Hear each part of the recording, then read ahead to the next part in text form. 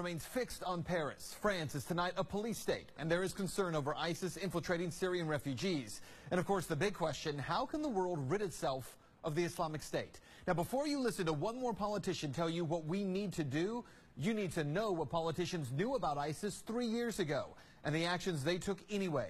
This is a reality check you won't see anywhere else. On the military front, our coalition is intensifying our airstrikes, more than 8,000 to date.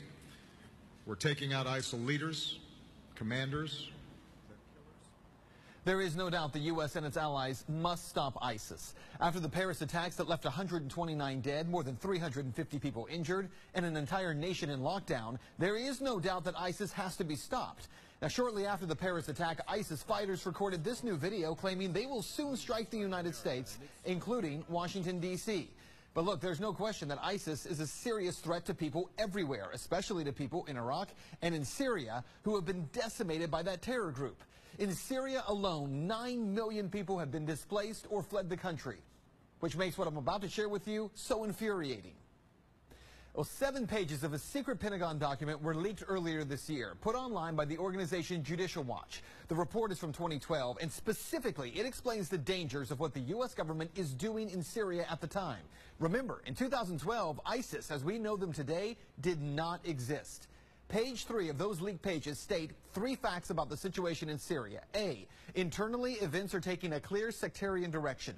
B, the Salafists, the Muslim Brotherhood, and AQI, or Al-Qaeda in Iraq, are the major forces driving the insurgency in Syria. And C, the West. Gulf countries and Turkey, they support the opposition, while Russia, China, and Iran support the regime. So to be clear, our Department of Defense in 2012 stated that the Russians, Chinese, and Iran were supporting the Assad regime, and that the United States and Gulf partners like Qatar and Saudi Arabia were supporting the opposition to Bashar al-Assad.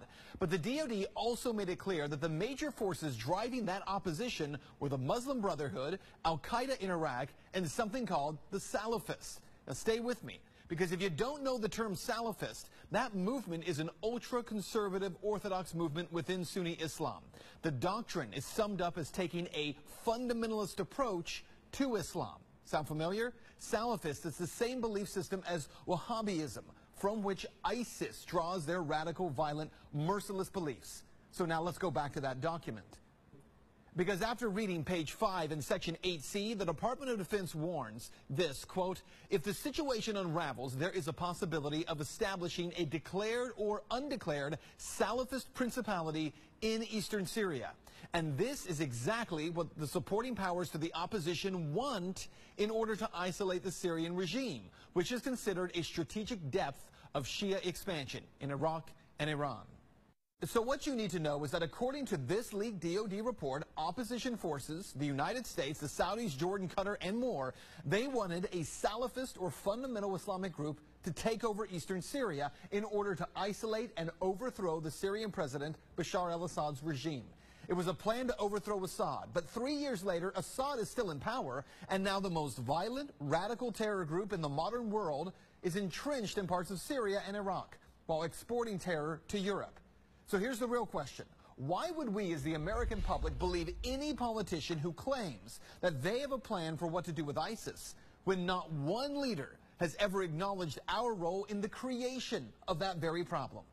That's Reality Check. Let's talk about that tonight on Twitter.